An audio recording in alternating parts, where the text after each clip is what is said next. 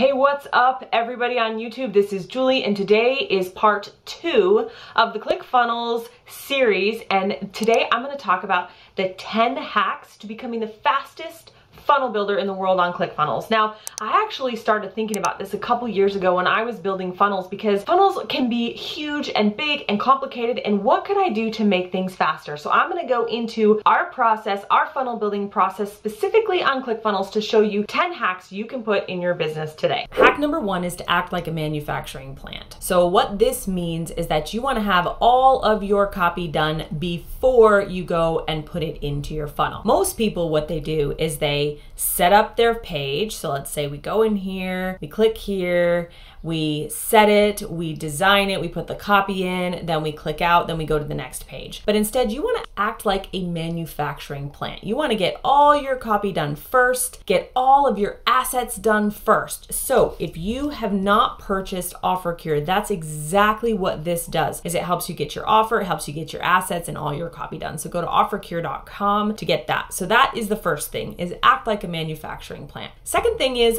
fall in love with video. So right now I'm here on video. You can say so much in video, so much more than super long copy. So go ahead and create video, and you can shorten your sales page and your design considerably. When you get into the funnel, just make sure that you add an element in Clickfunnels right at the top, go to video, and you can get a lot of selling done that way. Number 3, make sure you get into the habit of testimonial hacking. Now you can see here, this is our testimonials board, but what we actually do is we mass upload testimonials into our image editor in Clickfunnels. That way we have them always at the ready. No matter what we're doing, we can grab. Bonus points if you can really do a good naming syntax for each of your testimonials so that you can just search by file name and pull them in. Number 4, make copy templates. Okay, so if you have not created a swipe file of all of your copy that you love, go ahead and do that. You can put it in Trello,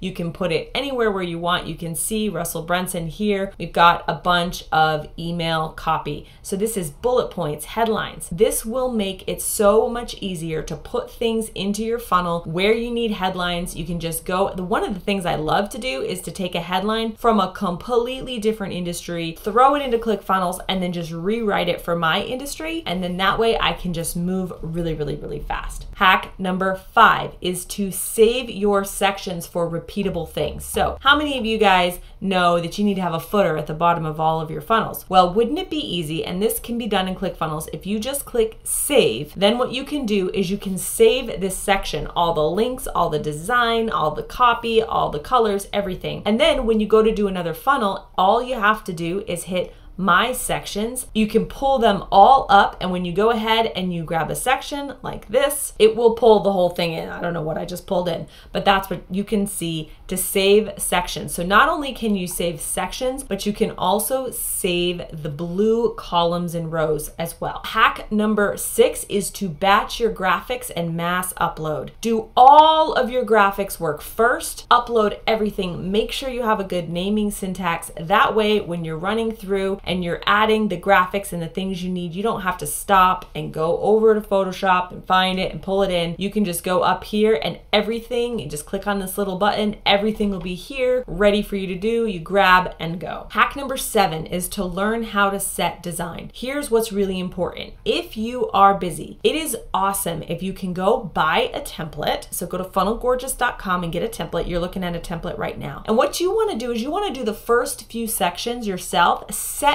the design, get the idea, then hand it off to a VA who has some sort of design style, or someone who's like a junior designer, and tell them all they have to do is keep repeating the sections and just switch out the copy. So let's say you have this section done, then what they can do is they can simply clone it, and then they can move it down the page like this, and then they can use it down the page for another section. That way you don't have to spend the time doing all the nitty-gritty. You can set the design first and then hand it off to someone else. Hack number 8, make a spreadsheet of things you always need. So here are our sales funnels URLs with the descriptions. One of the awesome things is if you actually don't just link up the link of where it is, but also link up the link into the editor. You can see when I do that, it actually pulls up the funnel right in ClickFunnels so that I don't have to click here and go through 8 million funnels to figure out, and there's a lot of funnels in here, to figure out where they are. It's a quick links and it opens up right to the editor. Hack number 9 is to optimize for mobile last. So, or first, either way. If you have a lot of mobile traffic, you can actually build the funnel for mobile first and then optimize it for desktop. But if you still have a fair amount of desktop traffic, you want to do this last. Don't do each section. Again, remember what I said about thinking like a manufacturer. So go through, the first thing you want to do, especially in ClickFunnels, is set the mobile size of the text. All text has mobile sizes. Once you've done that, if there's one section that really doesn't work, you can go ahead and create a mobile only versus a desktop only. So you can sit here and you can say this is for mobile only or desktop only, and you can have two of the same section. Be careful with that. Don't do it too much. It will slow down the page speed. Last thing that I will say is to spend time planning so that the building is fast. And I want to show you in here, we have a ton of templates with all the planning built in. So we give you the brand board file so that you can go ahead and figure out, okay, what colors am I going to use? What headline am I going to use? What fonts am I going to use? We have all of that stuff figured out for you. We also have all the image assets created. Get all of these things together so that when you go to build your funnel, it goes so much faster. You can see here, we actually give you 5 different types of color palettes to use. Once you have these colors, go into the editor, and if you go here, you can see that the editor allows you to grab frequently used. So once you've used those 5 colors, they'll show up here, so it'll be super easy. And if you use one of our templates, you can actually pull the template right in. You don't even have to change the colors. Guys, I really hope you liked this video. I hope it was helpful for you. Remember, there are 2 other videos in this series. If you go to part 1, I tell you everything you need to know about ClickFunnels in just 10 minutes or less. And in the next video, part 3, I'm gonna give you 8 things that you absolutely must have on your funnel that you can put in right through ClickFunnels in that video. I'll talk to you soon.